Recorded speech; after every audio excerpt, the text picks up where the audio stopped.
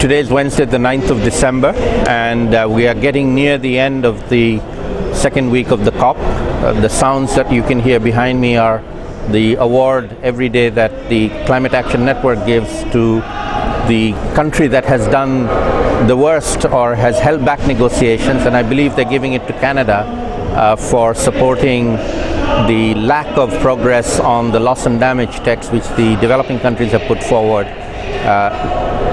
The developed countries are saying that they either want it deleted or they want it watered down to such an extent that it isn't anywhere near what the developing countries perceive to be required. So we've just got the new text. It's come down from 43 pages to 29 pages, but unfortunately the sections that I'm most interested in, which is the loss and damage section on Article 5, has not changed at all. There's a little footnote that says negotiations or discussions with political discussions amongst ministers is still going on, which means they're happening behind closed doors and we have no knowledge of what is happening.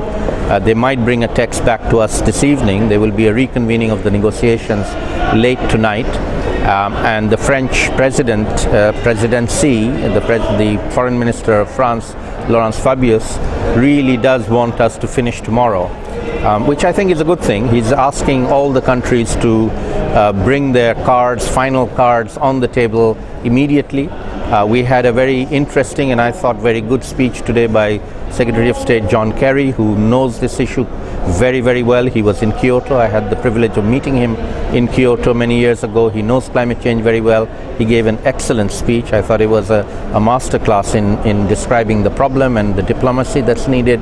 And he also announced $800 million US contribution to vulnerable countries, which is very welcome. Not nearly enough, close to the 50 billion that we're asking for, but it takes us forward. So it's given us momentum.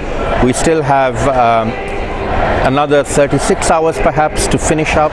Hopefully we can do it in 24 hours as the French want us to do. So we are now all taking bets on when this jamboree here in Paris will end. Previous experience leads us to believe it won't end on time. It will go into Saturday and possibly Sunday. However, one of the high ambition elements that we are putting forward here include the 1.5 degree goal, the loss and damage.